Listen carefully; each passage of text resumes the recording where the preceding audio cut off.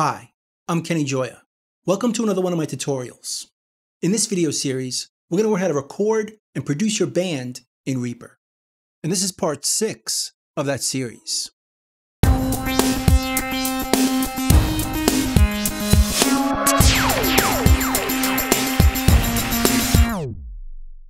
Next, we're going to work on the bass guitar.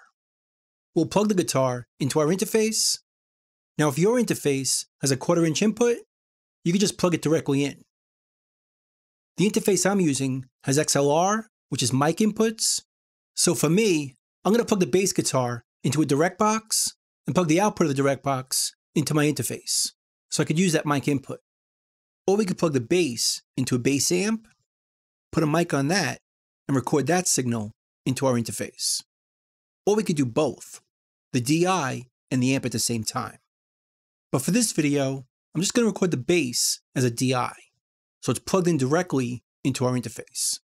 And if you remember, we chose input 9 for the bass.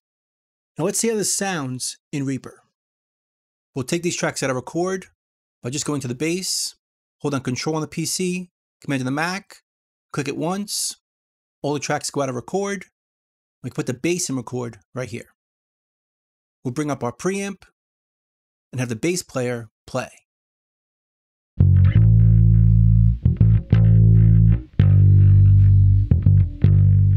And as we can see, it's too loud.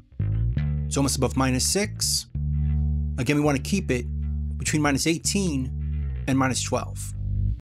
So let's bring down our preamp a bit, and let's hear that.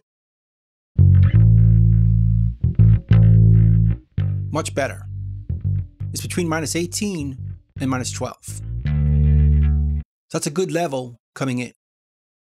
Now let's add some compression to it to keep the performance more controlled, where the quiet notes and the louder notes are not that different, so it'll be easier to hear in the mix. So let's go to the effects right here, and once again, we'll go to the Reaper compressor, Comp. We'll start off with 4:1 as our compression ratio. 4:1 is a good starting point. Then we could bring the threshold down to compress the bass.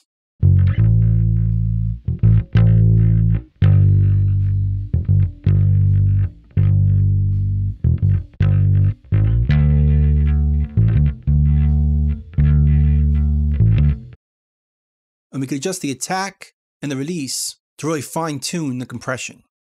If we make the attack faster, it's going to grab all the notes very quickly, but it might squish the transients a bit, while a slower attack will let them through. And the release will decide how quickly it reacts from one note to the other.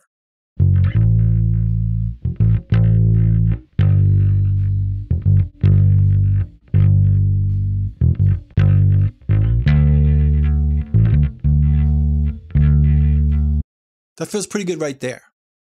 Now we'll add an EQ after the compressor.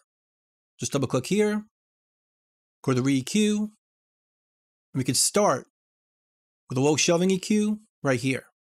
Once again, it's going to boost from this frequency all the way down. So it's going to sound more subtle and also bigger, but not as peaky.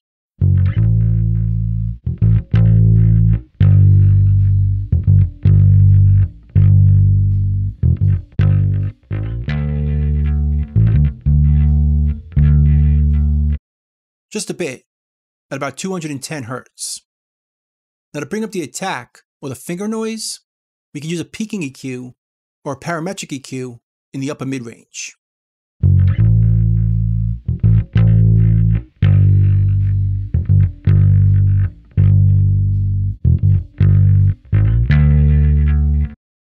And that gives some clarity to the bass, although I don't think we need that much on this track.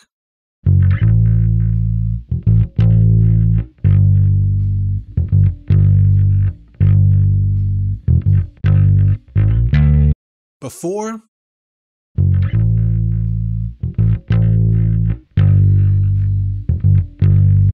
now it's bypassed the whole channel. Right here,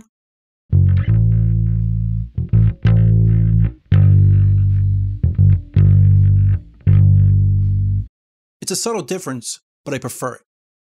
And remember, we're only adding these effects for monitoring. it doesn't affect what we're actually recording. So we can always change this later on. Now in the next video, we're going to work on the acoustic guitar.